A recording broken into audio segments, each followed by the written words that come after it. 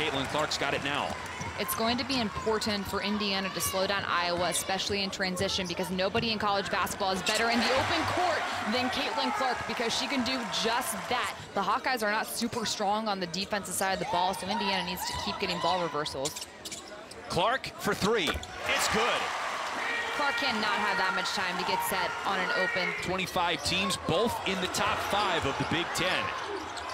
Clark totally dekes the defense. Pretty slow by Iowa standards, and you'd think Indiana will take that.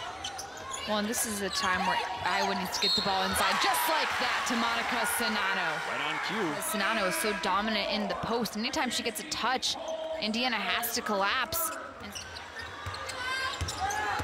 Clark to Czinano. Threading the needle, like macaroni and cheese, peanut butter and jelly, your favorite combination. Czinano. And one to give Iowa the lead.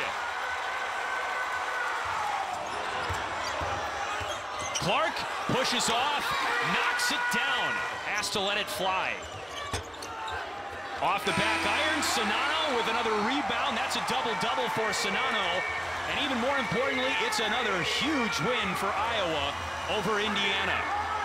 Hawkeyes control their own destiny with 2 games remaining on their regular season slate. They are very much alive in the hunt for a Big Ten regular season crown.